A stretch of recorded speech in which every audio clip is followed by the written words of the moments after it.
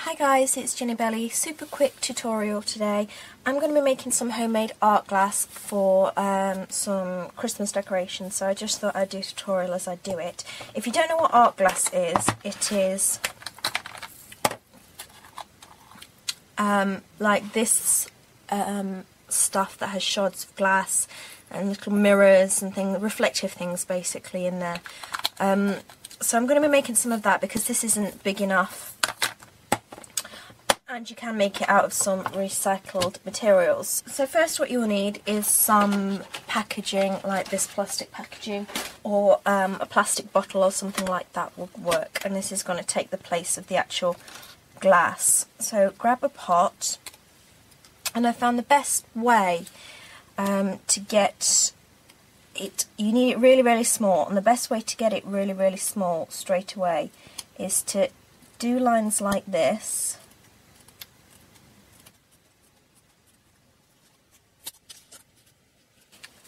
And I do small pieces like this together so that I can hold the end like that. Can you see what I'm doing? Hold the end like that so all the little edges are flush. Because what happens as soon as you start cutting this is it decides it wants to go everywhere. So you have to keep a hold of it and aim it directly into your bottle. And you cut in tiny, tiny pieces. Tiny pieces. As you can see, they're still going on the mat, so you're cutting them teeny, teeny, teeny, teeny, teeny, tiny. Come on, focus. You're going to cut them teeny tiny like that. Okay, so that's the clear glass sorted. And you can make any colour art glass that you absolutely like, but I would recommend putting in a few of these clear pieces just to give it that glass look. Then what I do next is, to get the mirror look, is I paint some of the plastic with just silver acrylic, and I do the same thing again.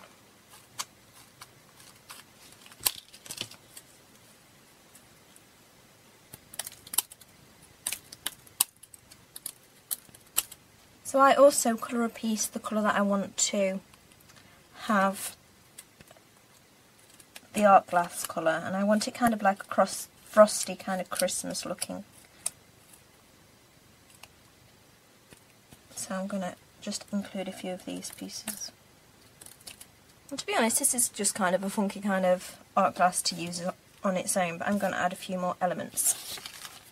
So what I have here are some little really pretty colours of beads, of these nice little, this one's kind of white and this one's kind of glassy looking beads. And what I'm going to do to give this more of a shattered glass effect is I'm going to take the beads, and I've lost my hammer, so I'm going to use the handle of this screwdriver, and I'm just going to smash up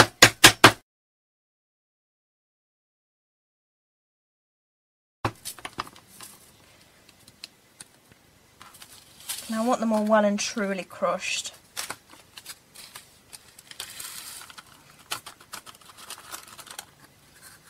They really give a really nice shattered glass effect without having any shattered glass.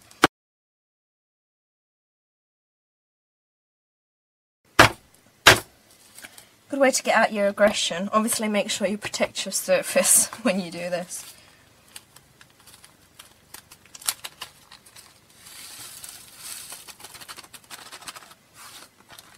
This is a really great way to customise the colour as well, by using some beads with the colour that you want to use. So there, it's beginning to look really quite a lot more interesting now with those beads in. Next, what I'm going to include is this, and all it is this sparkle Mod Podge that I put on a non-stick surface and let dry. Now this sort of stuff obviously isn't in the art glass, but I'm just adding more things into it to give it a more diverse, a more interesting look. I'm just going to again cut these into teeny tiny pieces so that you don't know that they are actually just pieces of glue. They're just something to give it a bit of sparkle, something more reflective again. Just look for any reflective elements that you have or that you can create. It really gives it a sparkly, really gives it kind of a sparkly kind of look. Bejazzled!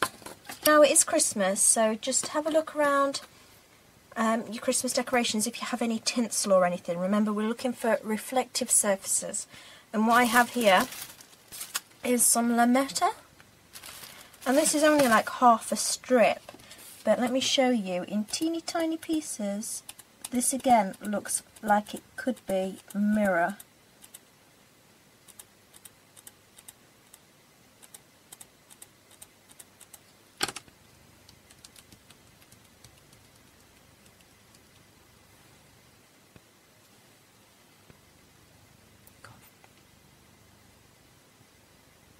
So looks like it could be mirror. So again, I'm going to cut up this, like 1/2 a strip is enough for this.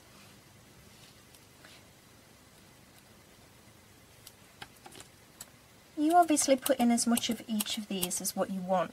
Actually, each of them individually, like if you just did a whole pot of broken beads or a whole pot of sparkling Mod Podge or glitter glue or a whole pot of just cut up plastic packaging, it does look really nice just on its own. You don't have to add all of these elements together. I just really like a lot of variety. I think I may give a warning at the beginning of this video. It is the messiest project I'm going to give you for a while. There's so many little bits. That's what art glass is. And I think this lametta stuff is just exactly the same stuff as what tinsel is made out of, just in long strips. So if all you have is tinsel, just cut a few sprigs off, you'll hardly even notice. So that's what we've got so far, lovely and sparkly. Now what I like to add, you don't have to do this step, but what I do like to add, and what is in art glass that really makes it pop, is microbeads. Now I got these in different sizes and colours off of Etsy and Etsy Seller, or you can get them from craft stores, but then I just add a few in of each of these, and it's what makes art glass really look beautiful.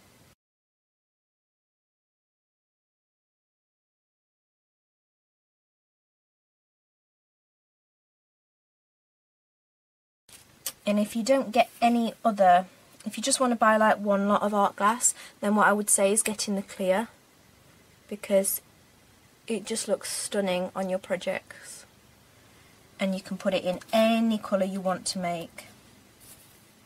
So just go for some clear if you don't want to go for any other colour.